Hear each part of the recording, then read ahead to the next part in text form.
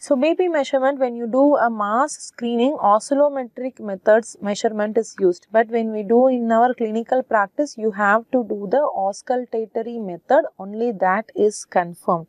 In case you take the first BP measurement and you feel it is high, if it is high like somewhere between stage 1, you will have to repeat the BP recordings. You need at least 3 BP recordings in a week apart. Only then you have to stage, or only then you will have to label as hypertension.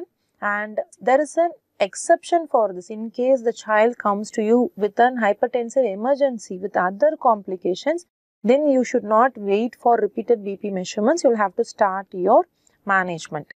So a diagnosis of hypertension should be made only with 3 separate BP recordings at least a week apart.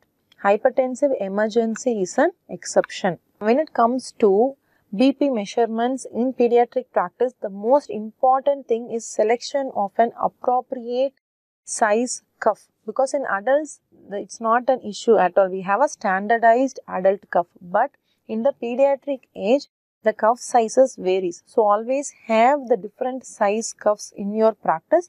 And the BP cuff, you have to look at the bladder size, the bladder length and bladder width.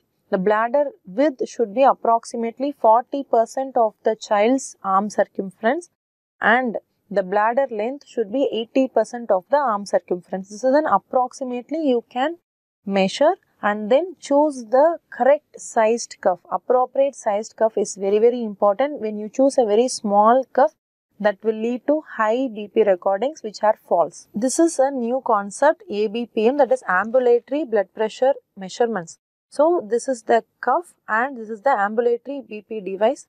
So what are the indications of ambulatory BP monitoring?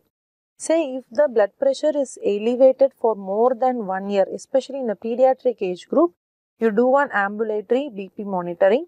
Or when there is white coat hypertension or a masked hypertension, you should always write for ABPM. And in special situations like a chronic kidney disease or a post-transplant patient also, ABPM is done.